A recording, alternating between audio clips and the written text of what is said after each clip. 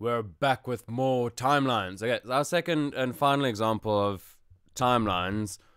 For now, we'll keep using timelines here when the interest rates change and all sorts of that. That's really exciting. So, yeah, let's read through our scenario and see what it looks like. What are we doing? A savings account is opened with a deposit of 25,000 Rand. 18 months later, some money is withdrawn. 3 years after the account was opened, a second deposit is made into the account. Calculate the accumulated amount at the end of 4 years if interest is calculated at 8.4% per annum compounded quarterly. Full stop. So, few things going on. Let's get our timeline at the ready. So we've got a timeline here that starts at T0. And here we can see it goes 3 years at the end of 4 years. So we know that it's 4 years, so we know this whole thing is T4. Now what you can do is say, well, let's just let's put in T2, T1, let's have all the years represented. Maybe something doesn't happen every year, but there they are. And let's fill in what we know. The savings account is open with a deposit of 25,000. So we thought ahead and we made sure there was enough space to put this in. And there we go. So we put 25,000 in. Let's put 25,000 Rand. So exciting. It's like we got so much money. 18 months later, 16,800 Rand is withdrawn. So 18 months. Now hang on a second. There's no 18 months, but 18 months is over here. It's halfway between. It's not T18 though. Our T's are years. So T1, end of first year. T2, end of second year. So 18 months, we're going to just indicate it here as halfway and go, we're going to withdraw 16,800. My suggestion was, let's put that in brackets to show we're taking it out. The accountants in the room can correct me and say we should do something differently, I'm sure. 3 years after the account was opened, so that's my T3 over here, right? On a roll, right? T3, that one there. Definitely was 3. T3, 32,600 is deposited in. Cool, so let's put in some more money. Let's put in 32,600 Rand. Calculate the accumulator at the end of 4 years, 8.4%. Okay, so let's do our last bit here. Let's put that our interest rate I is 8.4% per annum compounded quarterly.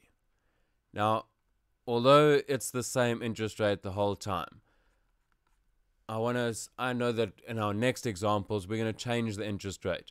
That's why I want us to get used to writing the interest rate in our timeline. The timeline now shows us everything. Shows us the money we're putting in, the money we're taking out, when these things happen, and the interest rates. So everything's embedded in our timeline. So let's just put together a nice big equation. Are we feeling red? So here's what we're wondering. What happens over here? This is our final amount A. So we accumulate our 25,000 Rand and we put that in for compounded quarterly. So now it's over 4. The interest rate is 8% or 8.4 at least. And now we can see 25,000, that's for the full 4 years. 4 times 4, 16. Then I like going left to right. Instead of going, let's look at all the money we put in and all the way we take out, let's just go left to right. 25,000, because then we can kind of in our minds go, cool, we've dealt with that amount. Now we need to deal with this amount. So let's subtract the 16,800 along with all the interest that it would have accrued if we had left it in the bank. So it's over 4, it's 0,084. This one's in for, that was half a year. So we've got 1 full year, 2 full years, 2.5 years. So 2.5 times 4, which gives us 10, I think. Or we could have said that this is a year and a half. So we've got 16 altogether minus the 6 Either way, we've got to the power of 10. Okay, so we're going left to right and going, cool, we've accounted for that. Now we've got this last bit, the 32,600. We've put it in, so we're going to add the 32,600 plus all the interest that we've accrued on it. And whoa, something went funny there. Okay, so let's put it over there so we can see. So we got 1 plus 0,84. Let's duck out the way here. So we've got, this was in, I'm going to scroll up and down, T3, so it's in for 1 year, so it's in for 4 quarters. And just to be thorough going, okay, so we've dealt with everything along the way. Now we whip out our calculator and we clear all that fun that we had in the last one. And let's see what we've got. Let's move this down. Too many things going on my screen. Okay, so there we go. We've got that, and we've got the calculator up. Now remember, this bit looks the same in each of them. So we've got some green, I think. So this part looks the same in each of them. So let's store that in a variable called A. So let's put that in A, put it in A, put it in A. So on our calculator, we're going to go, that part was 1, put in brackets, 1 plus 0,084 divided by 4. So that whole bit there is going to be the same each time. We're just going to call it A from now on. And we can go shift store A. So now that's sitting in A. So now this next part is just that much easier.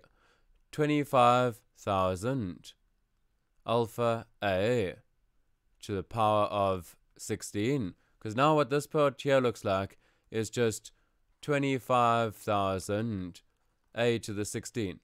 That feels a whole lot simpler than 25,000 and typing that each now.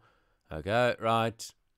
Minus 16,800 alpha A to the power of 10 plus 32,600 alpha, where was that? A to the power, where's to the power of 4. That part's, I think, half behind the calculator at the moment.